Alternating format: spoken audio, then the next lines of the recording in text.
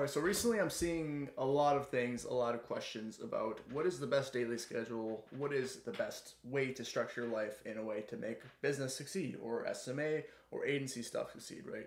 So I first did some research and I'm like, what do other people think? What are they telling these people? Because I have my own opinions, I want to see what the advice they're giving, and it's a bit ridiculous. So in this video, I'm going to be covering why most of the things on the internet that people are telling you how to structure your routines, how to go about structuring business in your life is completely wrong. If you don't know me, I run a 40K a month SMA myself, an agency. I've been doing this for about a year and a half now, and I'm just going to show you everything that I disagree with, right? So let's start off with this tweet. I was scrolling Twitter the other day, and I found a post by Matt Gray. He's a very nice guy. I've seen him in interviews. I have no problems with him, but I have a problem with what this tweet says right here. So what he said, I'll put this tweet on the screen right here. He said, how to be a top 1% founder 2024. No porn, meditate, no alcohol. You lift weights, clear vision, morning sun, 8 hours sleep, sugar, energy, vampires, make time for family, deep work, gratitude, a personal board of advisors, right? So full transparency, if you're scaling a business, remove 90% of this. And this is the narrative that I'm seeing going around the internet now, which is I find absolutely ridiculous.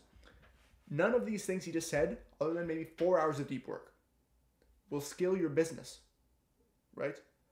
So what I'm seeing is a lot of people are scaling a business, they're getting rich, they make money, and then preach the literal opposite thing that they did to make money. Because now they're on this biohacking sphere, health sphere, inject testosterone, take vitamins, all of these things. Red light saunas, ice baths, all these things, right? But in reality, what it takes to scale a business is doing your cold calls, is doing your content, is doing your sales calls and booking your appointments. None of this stuff comes down to making money. And I'm not destroying the validity of anything that he's saying in terms of your personal life or your health or any of these things, right? I'm not taking that away from him. If you're giving business advice, he's talking about being a founder, you need to know the business in and out. What I'm hearing is people taking this advice very literally. This person's making 100K a month, 500K a month, $1 million a month.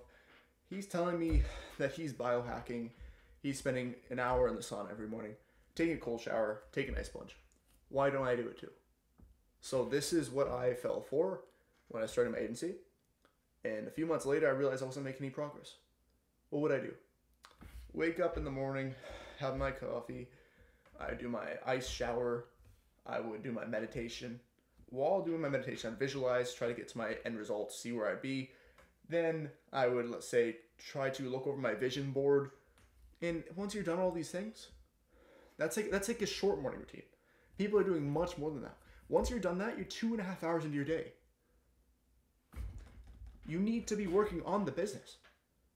So as soon as I realized, that was all productive procrastination to scaling your business. The things that you need to do to scale your business are running the ads. They're chopping off the task list, building out the website, building out the VSL, recording your content, optimizing your ads. None of this has to do with work. None of it, right? You need to wake up in the morning, get your shower, I don't care, whatever. Get straight to work. My morning routine is I wake up and get straight to work. Just to frame it one more time, right? When I was scaling my business, starting from zero, I knew nothing. I had a lot of work to do. I fell for all of that stuff. So when I was starting off, I realized I need to go harder. I was willing to take those things out as an experiment. So this was my schedule when I was scaling my business. This was my exact schedule. I would wake up, go lift weights. I've always lifted weights. I just enjoy it. It doesn't make me money, right? I could do 30 minutes of cardio, and I recognize that, and I'd still be healthy.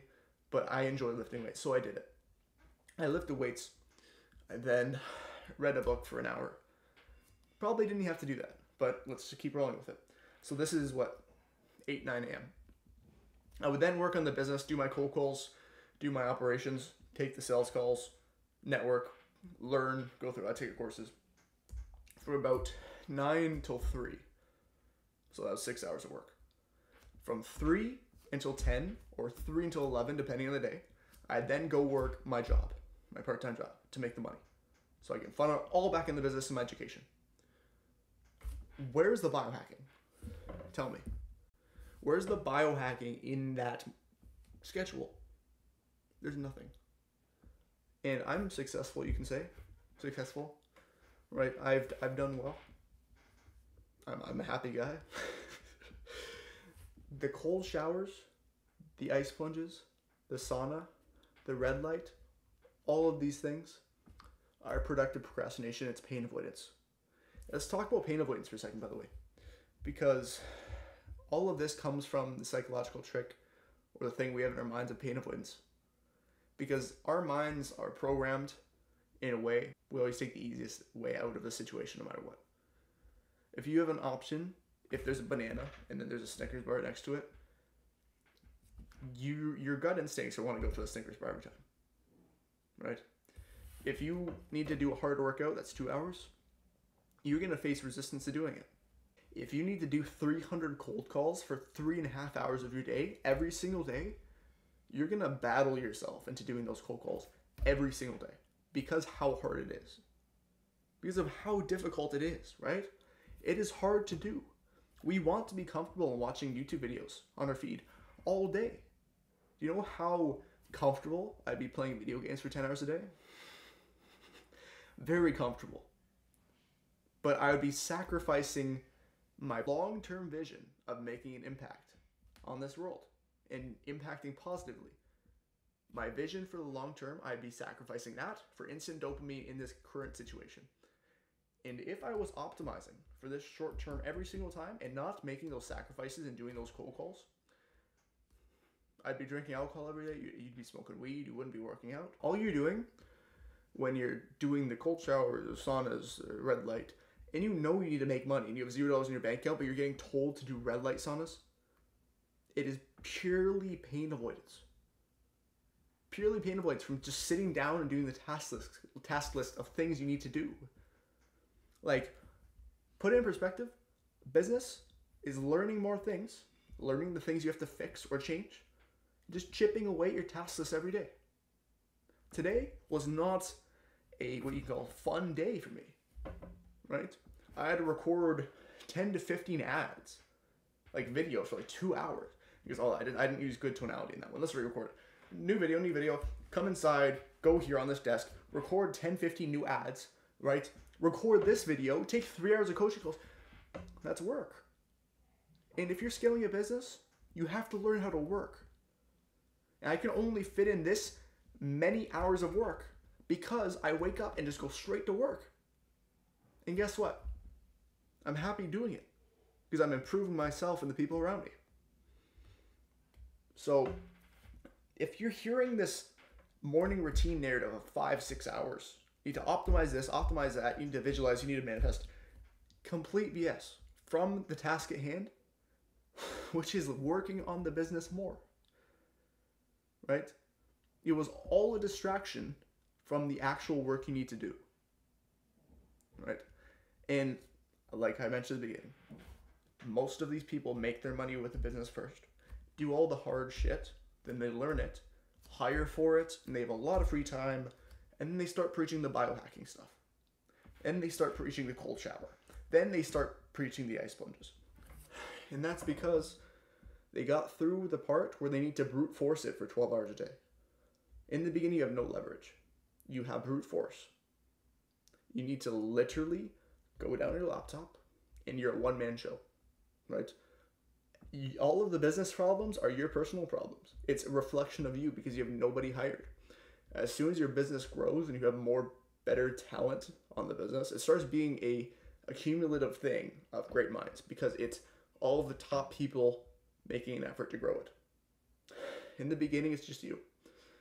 And you need to realize that you need to put all of your time into it because it's just you. You need to get it off the ground by putting 12-hour days in, or it won't grow because you don't have the skills. You don't have the leverage you need. You don't have employees. You don't have ads running. You don't have content pumping. You have nothing. Skip all of the things in this tweet. Let's pull up again, right? Morning sun, sugar, gratitude, advisors. No, like this is a great life like list, right? Has nothing to do with business. Alex Hormozy has $100 million net worth and probably does 80% of the things on this list, right? So don't take this advice that I'm hearing on the internet as dogma, right? Question a little bit. You can have alcohol every week if you want, as long as you put those 10 to 12 hours of work in. But if your work is degraded, then don't do it. Anything that affects your work, remove. So let's read out this tweet that I replied to it quickly, and then we'll end the video. So I said, I like Maddie's a chill guy. It's completely fine. But here's my top 1% founder list. So now contrast his with mine real quick. Study the top business minds of the world. Musk, Bezos, Hormozy, Sam Evans, Alex Becker. Learn how to increase traffic, retention, and conversions for the business. Get a proper product market fit. Identify your personal strengths and weaknesses and outsource your weaknesses to people that have that strength. Work on the high leverage tasks that a founder should be working on. Remove all things from your life that degrade your work. Learn from setbacks in constant iteration, in brackets trial and error. Playing the infinite game with a long-term time horizon and not optimizing for the short term. You can be a top 1% founder ignoring these things. It's just the gurus preach the literal opposite things that actually got them rich. So if you enjoyed this opinion video and you found any value or it helps you anyway, just support the channel. That'd be amazing. Just like and subscribe. If you want to join the community and get a free coaching call with me actually that I'm doing for a very limited amount of time, you can just join my community below. It has a free course that is accessible, completely free, and you can just get it down below. It's how to book 10 to 15 appointments a day. So if you would enjoy any of that, perfect. Check that out. If not, have a good day. See you later.